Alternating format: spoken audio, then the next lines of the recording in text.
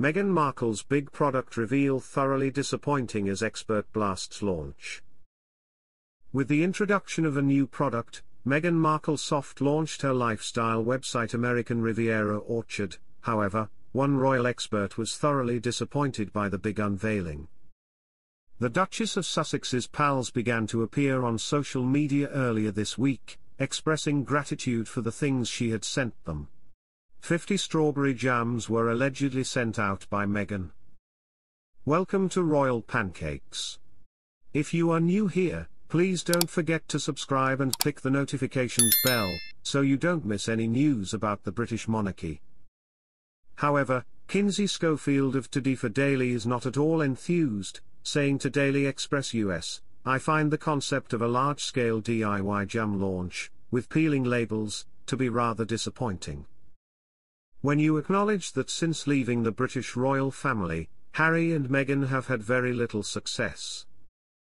Meghan seems to be depending on her pals to spread the word about her much-awaited new lifestyle brand's debut item thus far.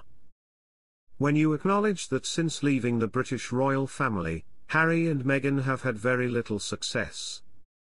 Meghan seems to be depending on her pals to spread the word about her much-awaited new lifestyle brand's debut item thus far. She claims in her pitch that the Duchess makes her own jams, which are sourced in Montecito, most likely from the orchard in her garden. Meghan could easily prepare a small batch and give canned jams to 50 friends, but PR specialist Megan Boyle believes she would be unable to keep up with demand if she tried to produce the jams in large quantities for the general public. After years of international media debating whether or not the Suits star would run for president, the most powerful position in the world, Meghan is finally campaigning, Schofield stated, expressing his disapproval of the entire endeavor. According to the royal expert, this is a wasted potential situation where Harry and Meghan placed their egos ahead of the institution. Schofield said the Sussex Duke and Duchess would be heroes today if they had shown more tolerance and deference. However, she says that for the time being, it feels like an episode of The Twilight Zone.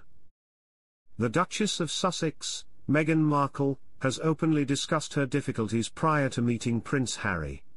The former actress said that she didn't discover true pleasure until she became 33, and discovered how to treat herself with kindness. Harry was 32 and Meghan was 35 when they first met in July of 2016. The Duchess asserted that before to this, she had encountered numerous difficulties. Meghan revealed in her former lifestyle blog, The Tig, how brutal her 20s were and how much harder her adolescent years were. She opened out to her followers about how difficult it was for her to blend in during high school and how she frequently engaged in extracurricular activities to avoid dining in the cafeteria by herself. Meghan noted that as she approached her early 20s, she struggled with self-judgment about her appearance, weight, and desire to be as cool, trendy, intelligent, or whatever as everyone else. A casting director's advice to wear less makeup and be more Meghan at the age of 24 marked a turning point in her life. Being more Meghan turned become a slogan she carried around. Remarkably, 7 years prior to her own royal wedding, Meghan also discussed her prospective in-laws on The Tig. She talked on the splendor of Prince William and Kate Middleton's wedding in one of her posts. Princesses are the fantasy of young girls. Meghan Markle once wrote on her blog, "I, for one, was all about Shira, Princess of Power," alluding to the well-liked 1980s TV series that followed the exploits of Princess Adora, Shira, the twin sister of Prince Adam, He-Man.